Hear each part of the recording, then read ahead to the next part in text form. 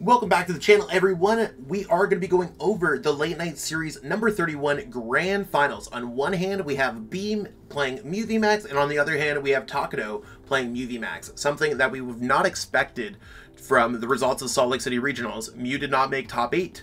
And here we have two in the Grand Finals together. On Beam's side, we do have access to Mew VMAX.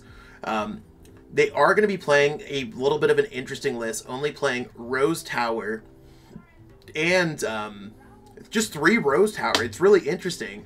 Going more with the Natalie Miller, double turbo energy, triple of those. There's a Peony. There's a lot of really cool little techs. There's the Echoing Horn that we saw them use throughout the day. On the other side, we are going to see more of a traditional Mew list with double Psychic Energy, 2 Training Core, 1 Rose Tower.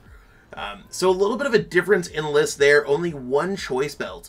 So we're going to have to see who's going to be taking it down. I mean, based off of my experience, the triple double turbo energy is better in Mirror. I could be wrong, but we are going to be having Takuto started up. So let's go ahead, see how that plays out, and let's watch them play out their game. We do see they have the 1 Meloetta out. Are they going to be able to get out 2 single prizers to avoid just getting knocked out by a turn 1 Meloetta on the other side? Quick Ball, for sure. Definitely want to get a Genesect out here if I ever saw an opportunity to get one. And it might just take a second to search through. We'll see how that plays. Give every player an opportunity to kind of search through their deck, figure out exactly what's going on. And just hitting a Switch, I don't think Switch is really important. I think my list only runs 2 Switch, 1 Escape Rope right now in my personal Mew list. And we are going to see Genesect using its Fusion Strike to draw 2 cards. Are those 2 cards going to be important? It could be a Battle VIP Pass ripping on the first turn. I think that could be huge. Oh, nothing really, but just going into that Meloetta. Now, we do see that there is... it's an interesting hand because we already see that there's an Escape Rope. We do see the Elesa Sparkle. We can just draw easy 2 prize cards here. It's so tempting to go for the Meloetta if you know what's up. Because even just going something crazy like Genesect, not going to be huge here. Like, I think you almost have to go for Meloetta, draw your 2 prize cards, and hope that you draw out of it later. I mean, and it looks like that's the kind of move that we're going to be going with. Meloetta's, quite honestly, what most players despise about Mew VMAX overall. Meloetta with its Melodious Echo attack just ripping through. It's going to draw 2 prize cards before the game has even started, so Beam just in an advantage instantly. There's 3 energies going down to a 0 card hand Escape Rope, and it's who is Takuto going to be taking to just like absolutely...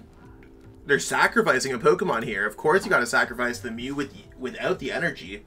Kind of a crazy take on that. There's 210, and what are they going to draw off their prize cards? That's a big question. Power Tablet, not going to matter.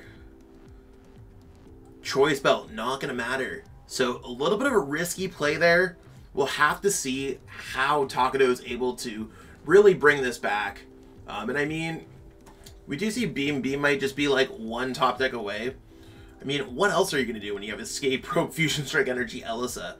I probably would have done the same thing and been like, I'm going to find a way to get out of this. Don't worry.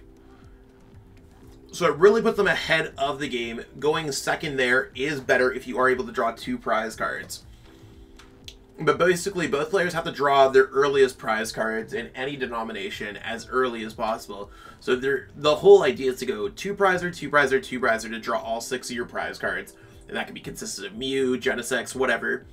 You can also knock out a single prize card like Meloetta or Oricorio, a Mew VMAX, and then you can knock out a Genesect or a Mew in any particular order.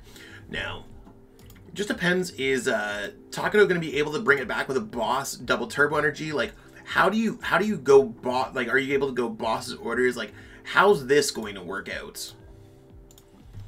We do see that they could get the knockout with like something like Max Miracle that does take the biggest threat off of Beam's board.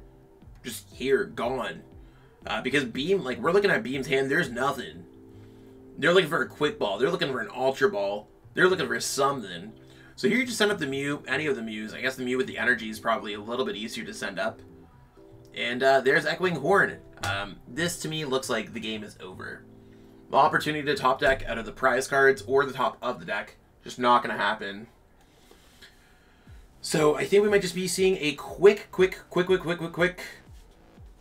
session. Oh, 1 game 1. We'll fix that. It's definitely went first. But now it's going to be 1 game 1. So we're going to be moving right into game 2. Really quick.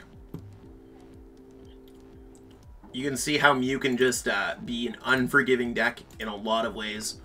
So let's see how this plays out. We're watching history. Late Night Series champ going to be won by Mew. Which Mew? Good question.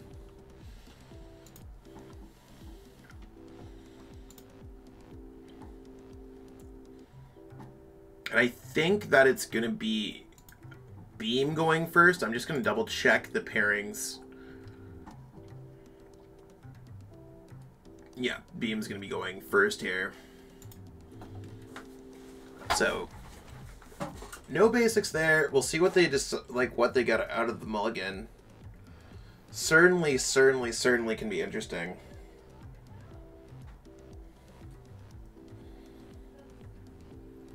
Awesome. Let's see those cards go back in. And we do see Genesect. We do see Battle VIP Pass. These are certainly good cards. Quick Ball, Ultra Ball. So got a little bit more things kind of rolling out here. And there's that Oricorio start. Really good start over there for Takuto. Getting Oricorio in this matchup can be pretty big as well. Just reducing that double turbo energy damage and all that good stuff. And I do like that Beam is searching through their prize cards, which is certainly huge.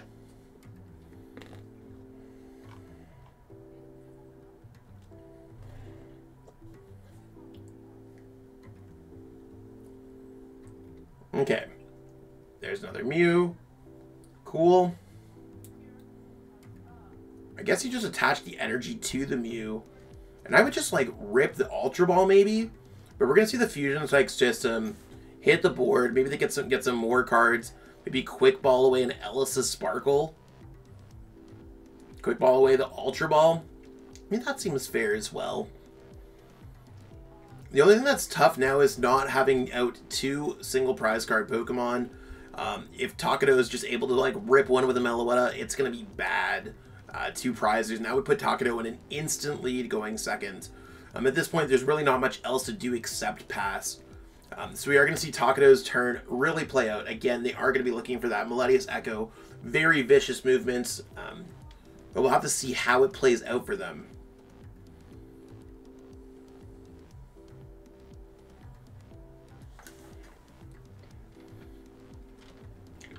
Quick Ball to start it off can definitely be hot. If they have Quick Ball, it tells me that they do not have Battle VIP Pass in hand. Maybe they have Cram-o-matic for Battle VIP Pass. We'll have to see how that plays out. But it's probably going to be a Genesect here. Usually want to start off kind of the base of the pyramid, just drawing extra cards. Keep your start structurally strong.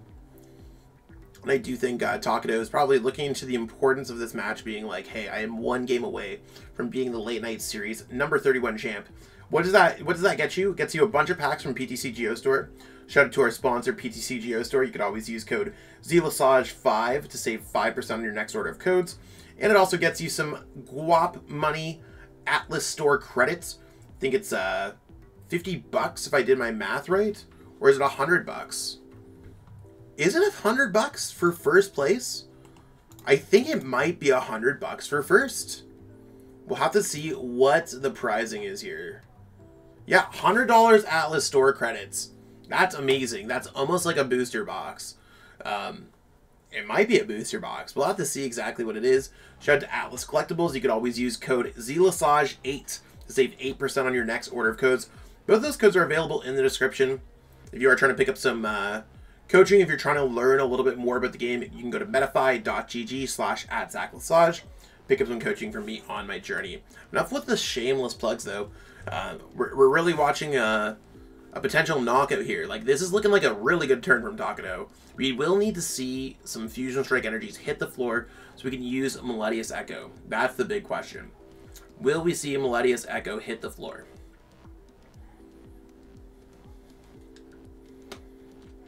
Time just keeps on going down. There's a switch. Maybe they're just trying to play out a little bit more.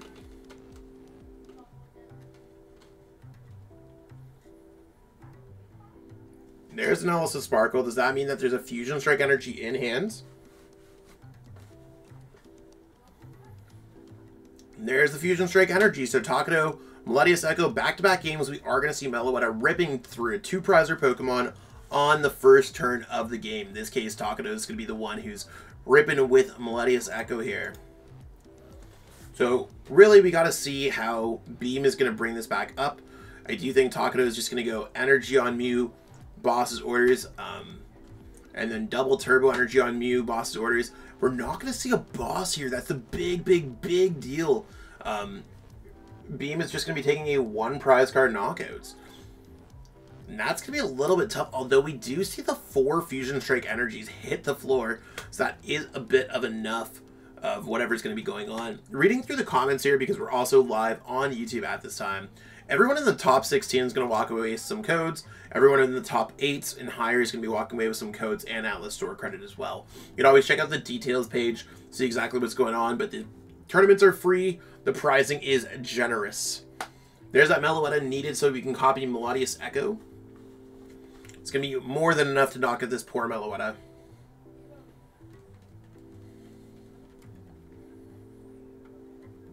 But we'll really see how Beam really gets back in here. I think they're like, if we chug along, take a prize card every single turn, or draw some amount of prize cards every single turn, we could pull this one back out. All right. Really interesting here. Like, do they just go for another Genesect? I don't think that sounds bad. You probably want to use some more Fusion Strike systems. But otherwise, they're just going for Max Miracle. I think Max Miracle is a bit of a scary attack, especially, like, I would just go for the Meloetta Echo, to be honest. It's not like it's going hit for the high scores. You never want to forget something like a double turbo energy or Oricorio. I know Max Miracle goes for everything, but I just mean like the whole premise is like hit for the big attacks when you possibly can. So let's see how Takuto really brings this one back. We're going to now change this over to the Mew VMAX, because I think we're just going to see Mew VMAX slug it out for the next couple turns. We really can see Takuto win this game in 2 turns. Either player is likely just going to win in 2 turns. But it is going to be more difficult for Beam to win the game in 2 turns, because they will have to knock out a 3 prize card Pokemon, whereas Takuto can use the very famous boss's orders knockout kind of technique.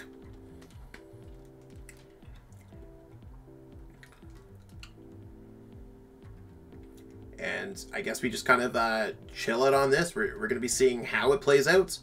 There's some Genesect. Are we going to see the boss's orders? That's the big question. Really looking for that boss to knock out a Genesect to draw another 2 prize cards here. Or if there's a possibility to just rip this Mew VMAX to shreds, you always take that one too.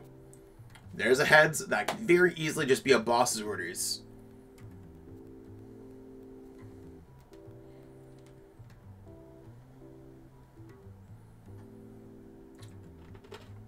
I don't see a world where it's not. Maybe it's not. Maybe it's going to be some other things. We're seeing they're going to go for the quick ball. Maybe they have some bosses prized. Looking at Takuto's list, how many bosses do they play? They only play 3, so it might be a little bit difficult to deal with. Maybe they're just randomly there, and there's 1 Power Tablets. Really interesting so far. I don't know why they're playing the Power Tablets. Unless they think they could get the knockout. Right now they're doing, what, 210, 240, 270. They need 2 more damage modifiers in order to get the knockout with that Mew on the active. There's another Power Tablet. That's going to bring it to 300 damage. There's the 4th Power Tablet. Boom. Takuto's going off crazy. Going to be knocking out this Mew VMAX and really taking those Fusion Strike energies, still continuously on. If there's no response on that Mew VMAX, it's a boss's orders away from just winning the game, or maybe even Escape Rope, or there's a whole bunch of ways. I think this game's just like looking really good for Takuto. Classic Mew, stealing games also from Mew.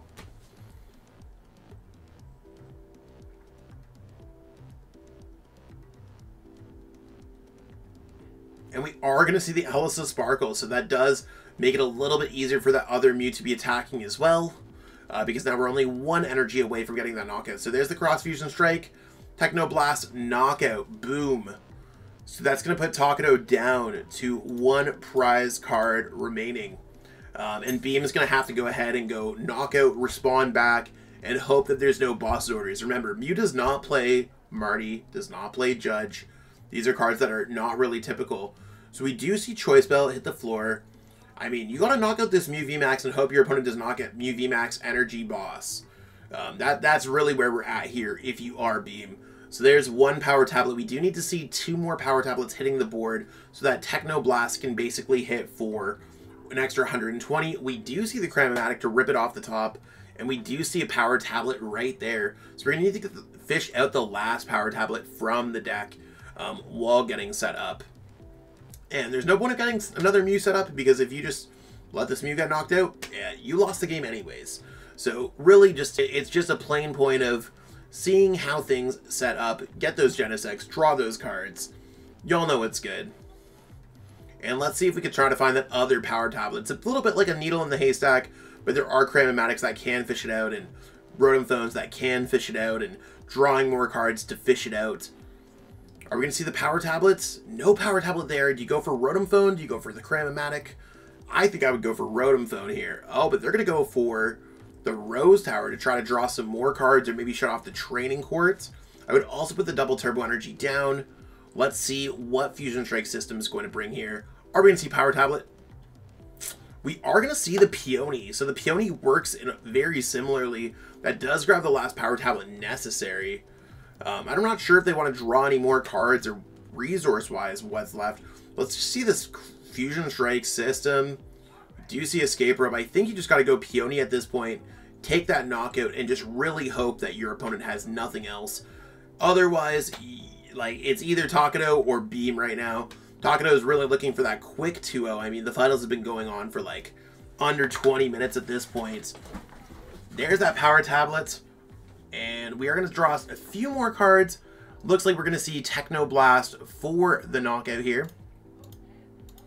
2 prize cards left. I mean, both players just absolutely knockout, knockout, knockout, knockouts. Does Takuto have Energy Boss? The Training Court just was knocked away, so it could be like a miss, although there is like 8-9 cards available in their hands. Will they get it? That's the big question.